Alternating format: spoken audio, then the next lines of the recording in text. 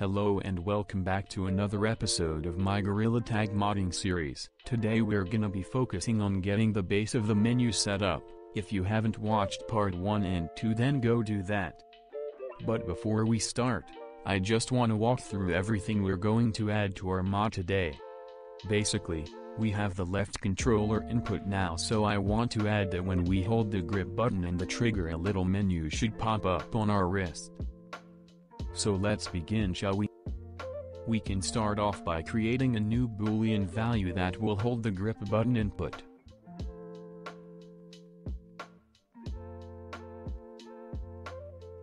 Now we remove the debug statement because we don't need it. Copy the line where we are getting the trigger input and change in into grip input. Don't forget to change the output variable. Now we make a check to see if the player is holding the button.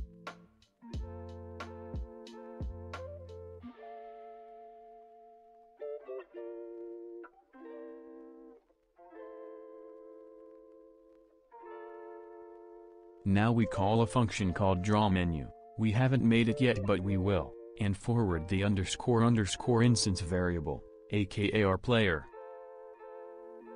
Now we need to actually create the function.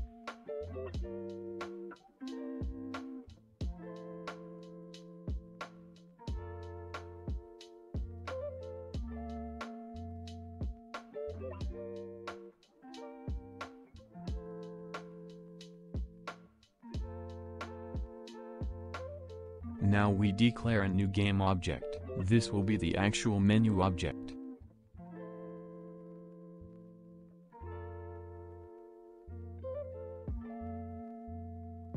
There's this thing called create primitive that lets us just create different shapes at runtime. Here's a short explanation. Cube is one of them.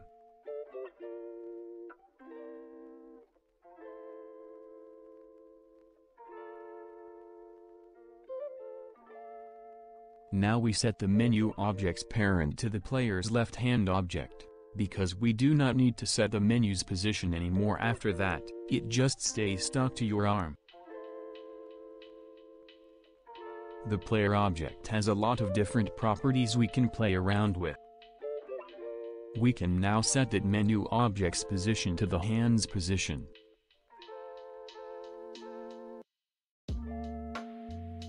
Do the exact same thing with the menu's rotation.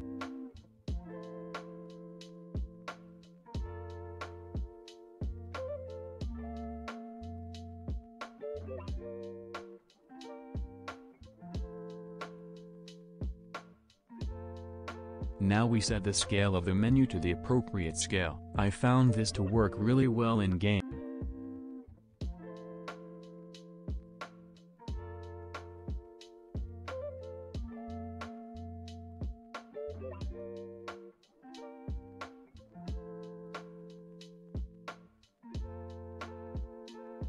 The object that create primitive spawns and comes with a collider and a rigid body, aka physics. We will need to remove those components because we do not want to float in the air when enabling the menu.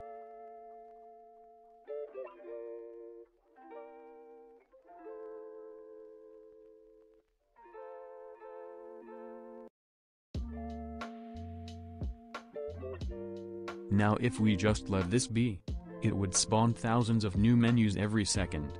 We do not want that, so every time we spawn a new menu, we need to delete the old one.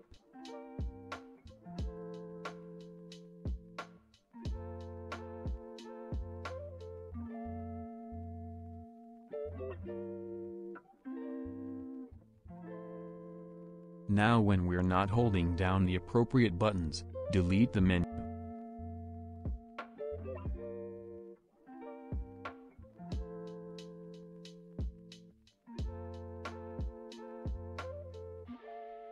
The base of the menu is now done. I will go about adding buttons and functionality in the next episode. I'm trying to make this series into small pieces so it's much easier to understand everything I do. But let's test it. Remember to build it and put it in the BepInEx plugins folder.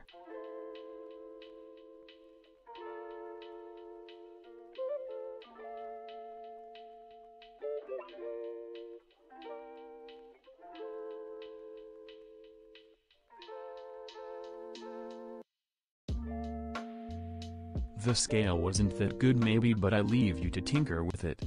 The 3 numbers at the end represent the X, Y and Z.